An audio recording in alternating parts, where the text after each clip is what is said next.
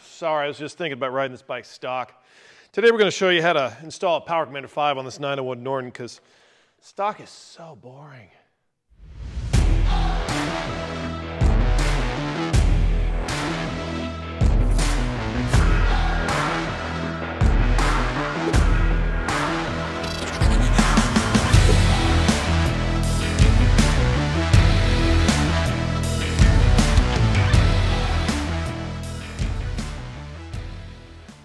Hey everybody, I'm Chris and welcome to another episode of Wrenching with Rottweiler. Yes, that's hard to say. I don't know who came up with that one, Scott.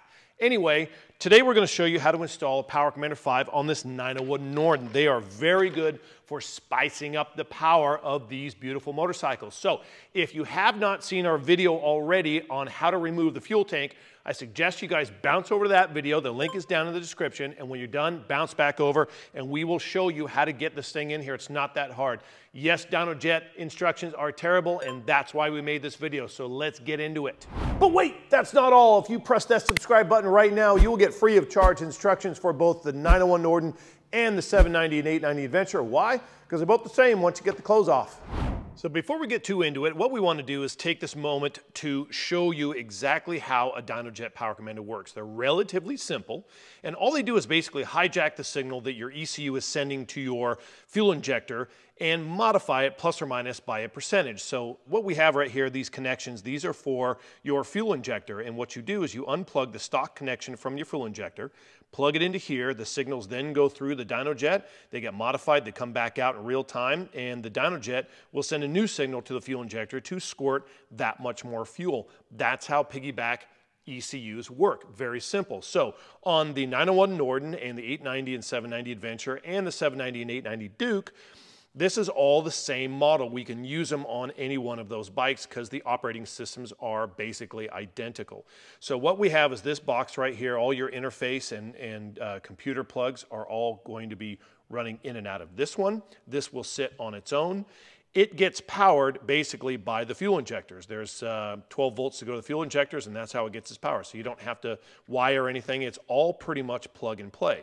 So what we're looking at here down the line, these are the plugs for your fuel injectors right here. So like I said, you'll unplug your fuel injector, plug the stock one into here, and then plug this other one into your fuel injector, and basically that will be done. These are your posi taps. This is where the Power Commander V is going to pull throttle position. So basically it taps into a couple of wires, and that's how it knows what throttle position the bike is at. So it needs to know throttle position and RPM. So down the line, we've got this white connector right here. This is going to plug into a blue connector of the same type. This is where the Dynojet Power Commander V picks up its RPM signal. This is off the crank reference sensor. This is a simple ground that goes up to the frame because it's an electronic device and it needs to be grounded. And these are for your coils for ignition advance. There's a lot of available power for ignition advance with these modules. So that is a basic rundown of the Power Commander V for the 901 Norden, 790 and 890 Adventure and Duke. So in order to get at the fuel injectors, we need to get below this mess right here, and it's a lot easier than you think, and we're going to walk you through it. So this is basically the stock ECU, the battery, and some fuses and relays right here. So we're going to get started by first removing this relay right here. Now the 890 and 790 Adventure do not have this relay. This is a relay for the auxiliary lights. So we're just going to slide this off its keeper and just move that forward. Then we're going to remove the stock ECU, and the only reason we need to do that is to get at a couple zip ties that are below it. So first we're just going to move these handles forward, and they kind of cantilever themselves off like that. And we're just going to set these to the side, and then we're going to basically pull this guy out of its holder here. There's a couple different ways to do this. You can kind of depress the button right here and slide that off, or you can pull it out this way. This way by pressing the button and sliding it off is a lot easier. So we're going to set those to the side. Then we're going to remove the battery hold down right here. That's just one T30 Torx, and this just pulls off like that. Next, we're going to pull the battery out. So we just basically pull that off. That's easy. And this, again, this is a T30 Torx. We're going to start with the positive, actually, and pull this guy off first. I like to kind of keep positive pressure on it so there's no sparking, and then just pull it off very quickly like that. Then we're going to pull off the ground.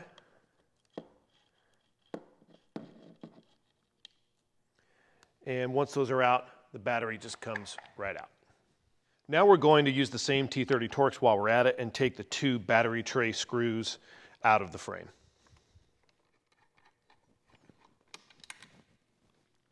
Next, we're going to pull the main relay for the starter and a fuse block and another group of fuses right here. So this little black cap just basically pops right off, and this will come right out of its rubber keepers. Now I'm going to suggest that you remove the spare 30 amp fuse right here because they tend to fall out very easily. Next, we're going to move to the fuse box. This is the same. You just kind of pull it up and just kind of pull them forward, and you can kind of watch where the wires are going. They kind of self-locate themselves. And then this next one right here, you're going to get in here with a screwdriver, and there's just a tab. You want to depress the tab, and that should pull out just like that. We have one more piece down here. This is also unique. Pull that off, and then this will pull out from right between there. There's a little bit of gap right there. And now we're getting very close to pulling this thing off. We've got a couple of zip ties underneath the stock ECU that we need to get to. So we're going to get down here, pull the stock ECU. This comes right out. And there's 2 zip ties right down here that we need to cut. Now, historically on the 790 and 890 Adventures, we've seen 2 zip ties, one there and one there. And there's basically a small harness underneath it that it's holding. Maybe on the Norden they decided to save a few pennies and not include it, I'm not sure. But on this one, there's only one. You might find 2. Once that's cut, this whole box should come straight out. You're going to find some tabs underneath it right here that are holding all these relays, and they just pull right off. Okay, so we've repositioned the camera a little bit to give you a little bit better orientation of what we're looking at here. So this is the rear of the bike, and this is the front of the bike. And this is where the battery tray was just pulled off of right here. So what we're going to do is take these relays and just pull them off to the side right here. And what we're trying to expose are these 2 gray plugs right here and right here. And these are the 2 fuel injectors. So we're going to start with those. So first we're going to take our Power Commander V harness, and I'm just going to drape it over this way. And you'll see this junction right here with these particular connections. These are for the fuel injectors. And the rest of this is for the coils. So we're going to move that up here. And where we want this area, where I like to put it, is right about here. So sometimes I'll zip tie this to the fuel rail right here. And this will help guide everything where it needs to go. So I'm going to get a zip tie and get this done right now. And that'll be my placeholder for the rest of the job that I'm trying to do.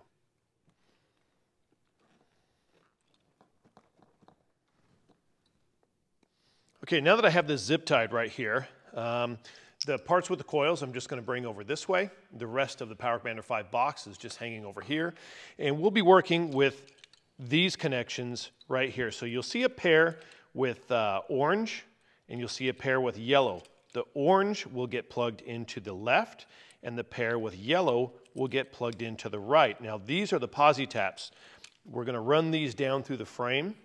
We're going to pull them out the side, and we're going to be working on those after these. So for now, we're just going to leave those. And we're going to take the pair with the orange colored wires, and we're going to unplug this wire right here.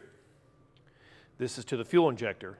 Plug that into the Power Commander V harness, then plug the other gray matching connector into the stock fuel injector, and then just kind of push these parts down in here. You can zip tie these to whatever you want down in here, these canister hoses or whatever you want. Then we're going to use the yellow colored wires here. We're going to unplug the right fuel injector, plug that into the Dynojet connection, and then plug the Dynojet connection into the right fuel injector. And again, you could take these and zip tie them down to these hoses to just kind of secure them down in here like that. Now we're going to move on, and we're going to work on our posi tap wires right here. Now we're going to remove the main plug from the throttle body so we can tap into throttle position. So this is the left-hand side of the bike, And you'll see this plug right here. Now, right on that plug is a gray tab, and what you're going to want to do is get underneath that tab with a screwdriver and push it towards the inside of the bike, like that. And that is also the button to remove it. So if you push this direction on that button while simultaneously pushing it back, you can get this plug out. Now, we've already used this bike for other dyno purposes, and we've tapped into the throttle position for the dyno. So that's why you're seeing these zip ties right here. So normally you'll just see sheathing. We like to use the posi taps higher up on this harness. So what we do is we cut it from there to there. So we're going to cut these zip ties off, and then what we're going to ask you to do is cut the sheathing back. We're going to attach the posi taps right about here, and then we're just going to retape this or re-zip tie it. Now we fed the posi tap wires down through the frame in a smooth manner right above the throttle body connection. So we've slit this sheathing back a little bit, and what we need to do is posi tap these into these wires right here. Now, in the instructions, it says to posi tap the gray to the yellow-red, and then posi tap the black. They say black and white, but this is just black, to the pink and black. Now, the biggest mistake people make is they see pink and blue and they think that's pink and black. That is not the wire. The wire you're looking for is actually black with a pink stripe, which is this one right here. So do not plug the black wire into the pink wire. It's the black wire with the pink stripe. So a posi tap is a very simple device that pierces the wire with a very small needle, and it's watertight, and that's how the Power Commander V reads voltages from the throttle position, so it knows exactly where the throttle is at.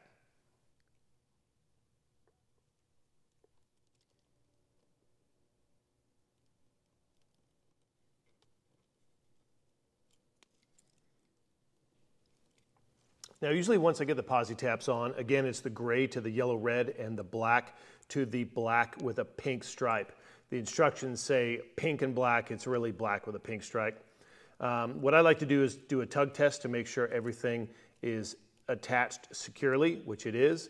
Then I rewrap everything, and I put a zip tie around the sheathing in a couple spots, and then I just move this back into the frame and plug this back in. Make sure when you plug it back in that you lock the locking tab by just pushing this way. Now we're going to work on the coils, the crank reference sensor, and the ground. So what I like to do is actually take this part of the harness and run it right below the main ECU wires here and right above this junction. So you see that hole that's right here to the left-hand side of the frame. We're going to start working the wires through there. So I just kind of take the coil like this and then bring the bits through kind of one by one, and then we can pull it out the left-hand side of the bike. Now that we've pushed the Power Commander V harness through the left-hand side of the frame, we're going to be working on 3 different items. So these are the coils right here. This is the crank reference sensor, and this is the ground. So the ground is pretty simple. It's just going to go with the collective of other grounds right here on the frame.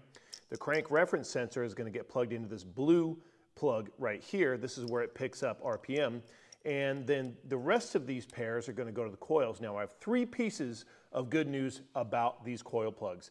A, it doesn't matter which one you plug to the left or right. It's unlike the fuel injectors because the coils fire simultaneously all the time, both on intake and exhaust. So it doesn't matter which one these get plugged into. I wish they said in the instructions, but they don't, and this confuses a lot of people. So don't worry about that.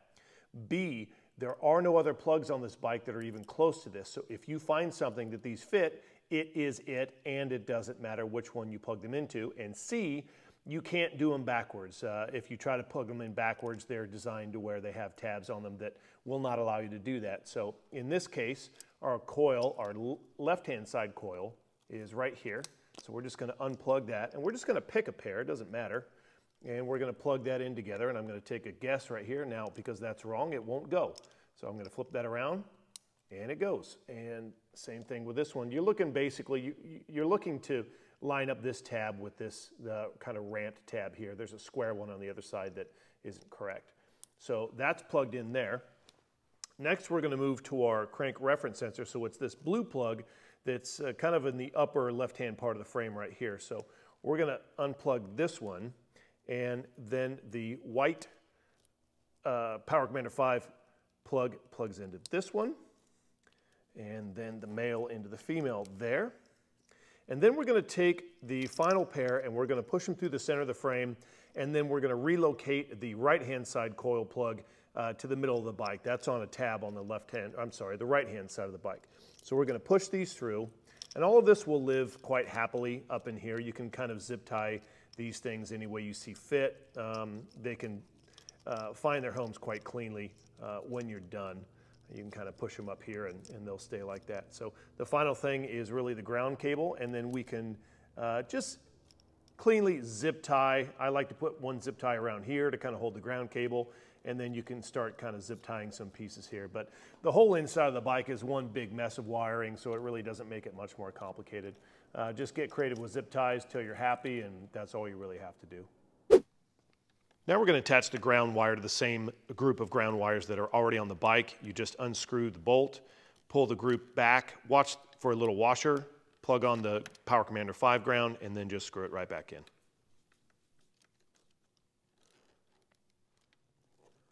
Now we're going to add 1 or 2 zip ties to the ground wire, and we're done with this side.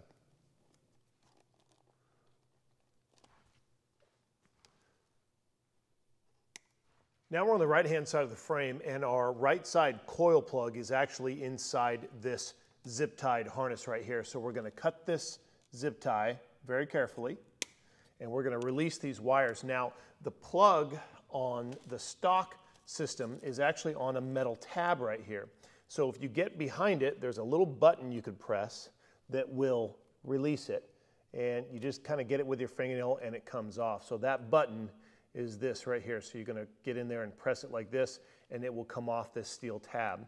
Now, we're going to relocate this more towards the center of the bike because that's where the Power Commander V plugs can reach. So we're going to unplug that and get this through the center, and then plug those in the center of the bike right above the heads. Okay, now we've moved back to the center of the bike where we've relocated the plugs, and really the only way to do this wrong is to plug the stock coil back into the stock harness and then plug the Power Commander V wires into each other. That's not what you want to do. So just make sure you plug the actual harness into the Power Commander V. They only go in one way, and you're going to be good as gold. So once we get these plugged together here, what I like to do is zip tie them to this part of the harness right here, and then they live in the center of the bike quite happily.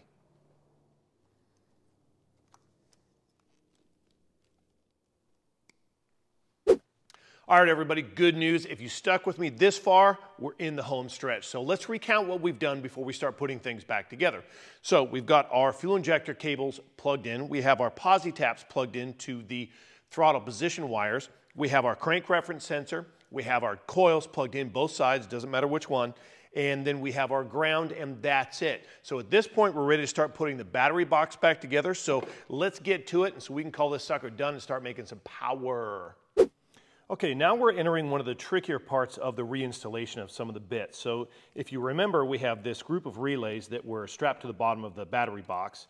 And then we also have this branch of wires right here, which is basically grouped positive and grounds that they have collected in this harness right here. And this was zip tied to the bottom of this battery box at the bottom of the stock ECU location right here. So what we're going to do is we're going to pre-install a zip tie in a certain fashion with this to where we can actually create a lasso to go around that, allow us the space to move around, and then when we drop it in, we'll pull it tight.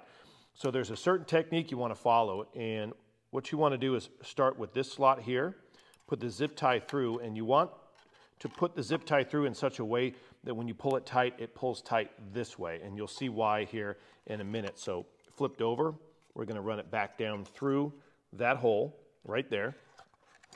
And then we're just going to get it started. And we're going to pull that down in such a way that the head of the zip tie is right here. So at the end, what we're going to want to do is be able to pull it tight like this and then cut it. So first, we're going to pull these relays kind of back a little bit and grab the harness and pull it up to give us a little bit more room. And then we're going to start feeding these relays back on their keepers. Now, they're just kind of rubber keepers that fit on these tabs right here that are like tongues. And the first one's a bit tricky because it wants to pull off, so you want to keep the battery box as low as possible. And you can even reach inside and kind of hold the rubber to where it can't slip off. So I'm going to hold this first one. The rest of them get easier and easier. And so we'll slide the third one on, and we'll have 2 more to go.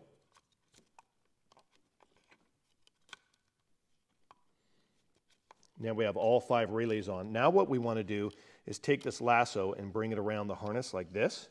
So that way when we put it down in there, we can pull it tight. We don't want the head inside at the bottom of the ECU because that's where the ECU slides into and it might block it and kind of push it up a little bit. So we want the head of the zip tie on the bottom. And now we're going to start dropping the battery box down into the frame. And the goal is to get these relays and the fuses back behind it, kind of out of the way, but prepared to where they can get reinstalled correctly. And you want to make sure you're not mashing on any wires or pushing anything down. So we're going to line up the bolt holes with the threaded parts on the frame here and push it down on, and you can see we're pretty much ready to go. Now at this point, as we lower it in, we're going to pull this zip tie tighter and tighter, and we've reinstalled the battery box exactly the way it was stock. Now the zip tie is tight, it's holding the harness. The battery box is in there. We can put our bolts in, and then we can start working on the relays and the fuses behind it.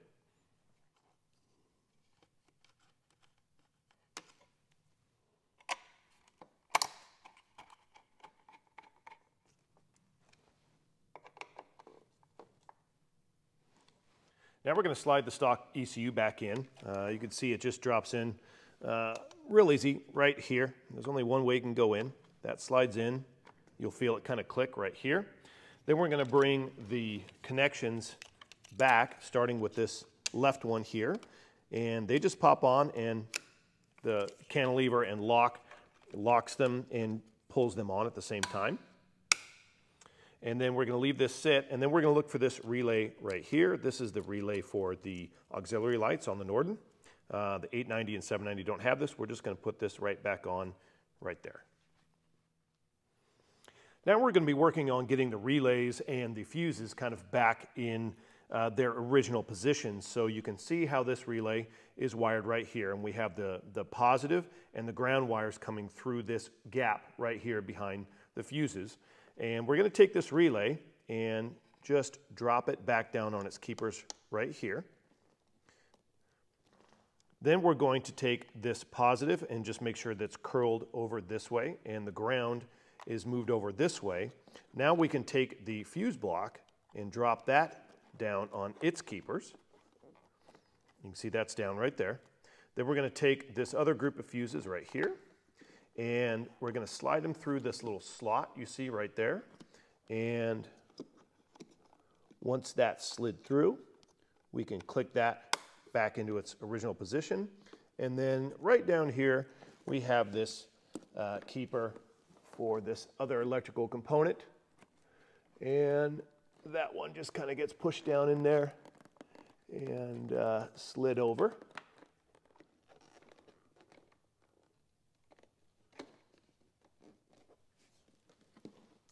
And then once we've got it on, you can take the wires and just push them down into the abyss there. They should just tuck in like that. And then we have the positive and ground wire left for the battery, and we can drop the battery in now. Now we're ready to start working on the battery here, but before we do, on the floor of the battery box right here, you can see the straps for the relays that we previously put on. This is your opportunity to kind of push them up into place where they should be. Usually this one right here, maybe these two have pulled off a little bit because they're the tight ones. So this is your opportunity to kind of push them up and get them into place. And before you put the battery in, I like to actually take these threaded pieces out of it because they kind of flop around and drop on the floor or down into the bike, and you don't want that. So I take those out ahead of time. Then we can put the rubber floor of the battery in now. Then we can drop the battery in. Positive, negative. And then we're going to put the threaded pieces in so they're facing this way, not up.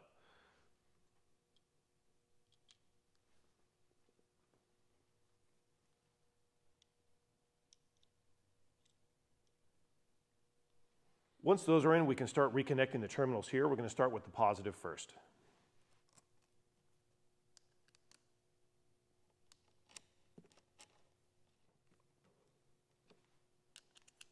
then the negative.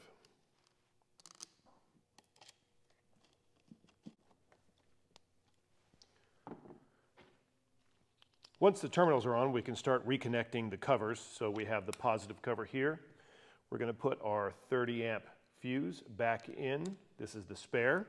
Then we can snap the cover right back on that. Now we're going to put the cover on.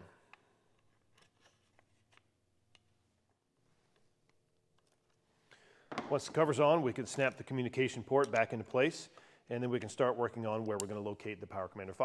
Okay, last but not least, where we mount the Dynojet Power Commander V. So on this particular model, this is a brand new 2022 901 Norden, they've added something new, and that's this little tab for this communication port right here. Previous models did not have that. So here's one off an 890 Adventure that has a nice clean top. So you have a couple options here. First option, the one I like the most, is if you run a lithium battery, they're actually a little bit shorter. Interestingly enough, they're exactly this thickness shorter than a stock battery, so you can actually place these underneath the battery hold down quite cleanly, and it'll hold it in there really well between the battery and the battery top, the battery hold down.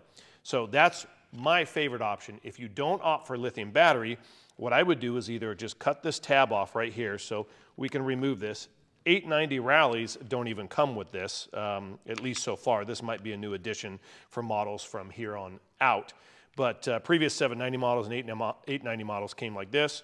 And so you can either buy this part, I'll flash the part number on the screen for you. You can either buy this part or you can just cut this off right here. All it is a holder, it's not a big deal. So in this case, what we're gonna do is replace it. So we either cut this off or bought this part. We're gonna relocate this wherever we want. And then we're going to wrap the cabling from the Dynojet and follow the ECU wires around. So right when the fuel tank is mounted, there's enough room for these wires to get through. This particular model, again, this Norden is the only one with this relay right here. The 890s and 790s don't have that. So in this case, we're gonna wrap this around that. And then we're gonna Velcro it right there. And that points the connection port for your computer this way. So if you're hooking it up and changing maps, you can access it really easily without really having to use any tools or take anything apart. We can just put this right back where it goes and add a few zip ties here and there. And then this can just get zip tied, you know, wherever, right down in here, and it can live just like that, or you can drop it in here. And this is a great spot for the Dynojet Power Commander V, either on a Norden or an 890 Rally. So again, either cut those tabs off or buy this part, and that's it. It's a nice clean spot for it, and it'll live there quite happily. Now we're just going to take the included Velcro that comes in the Dynojet box and affix it to the top of the battery hold down. Make sure all the rubber plugs are in the correct ports on the Dynojet Power Commander V, and just affix it to the top of the box, just like that. And at this point, we're going to reroute the connection port and zip tie it wherever we feel it's safe. Right about here is fine. Boom, we are done with this install for the Power Commander V on this 901 Norden. Don't forget, it is exactly the same for the 790 and 890 Adventure, aside from some subtle differences that are really kind of insignificant. You'll figure out those along the way. And the only other differences are really pulling the fuel tank off. So down in the description, if we have any videos to help you with that, pulling the tank or things like that, you'll find the links down below. And as usual, we're always here to help. The maps for these are free from us if you get them from us. And it's a great way to make solid power on these bikes, especially when you combine them with our intake systems for these models. It makes these things just rip. So again, thanks everyone for watching. Please like and subscribe. That helps us. We are trying to grow this channel, and we do respond to the comments. So if you have any questions whatsoever, just throw them below and we'll answer you, no problem. So I have one last very important thing to ask you guys. As usual, don't forget to please get out there and ride.